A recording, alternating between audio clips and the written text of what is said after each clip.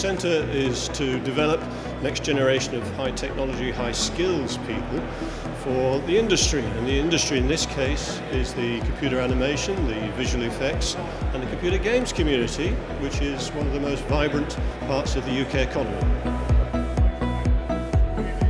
My project involves looking at virtual reality in naval training. So right now over here, as you can see on the demo, we have a platform called the Mars Tanker. We've also been expanding into doing training on submarine platforms as well as the aircraft carrier platforms.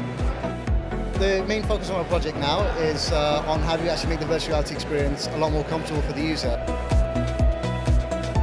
So my work is all about multi-device experiences, and for the last year that's meant that I've been actually working on a project called Smart Wallpaper, which is the idea that in 20 years you'll be able to paper the walls of your home with electronic wallpaper and change them in an instant. And I'm interested in how we can use these large displays in the home to create immersive entertainment experiences.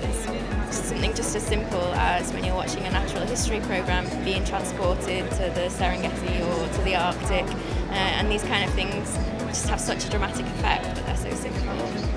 I'm working on generating interactive narratives for games or training simulations. So I've just made a Punch and Judy show, which is interactive and fully generative. So the idea is that by interacting with the narrative, you actually change the course of events. So I guess the uses of this would be computer games. It'd be interesting to play a game that has a story that changes as you play and as you interact with it.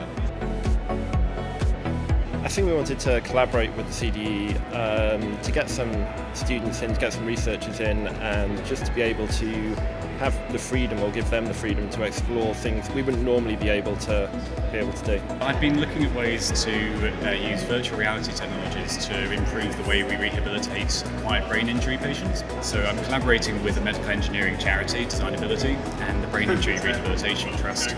And we're trying to improve how people train social skills in long-term rehabilitation. I'm working with Fat Pebble, which is a stop-motion animation game company from Brighton, and what I'm trying to do is to bring the stop-motion animation characters from the real world to a 3D world on screen. This is very useful in games so that the user can interact with a fully realistic handmade character, so it's a great experience for the user to have that. The title of my project is Colour Matching Between Stereo Pairs of Images, which basically involves when you film with two cameras, you get slight colour disparities between the images, and I'm basically just trying to fix that problem. If you look at this example here, you can see this is alternating squares of left view and right view, so you can see that there's different colours there. And if I move to the next one, you can see I've fixed the problem. This work has actually been implemented as a C++ plugin to an existing tool used at Double Negative, where I'm based. So it's actually been used for a Ridley Scott film last year, Exodus, Gods and Kings. So it's made an impact in that it's helped actually bring stereo films to the cinema a bit quicker.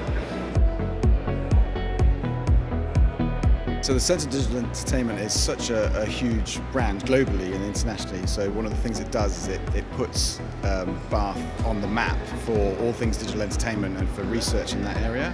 So what it does is it attracts in talent, it attracts in investment, links with big companies, and it just allows to put Bath on the map in anything to do with digital entertainment, which is awesome.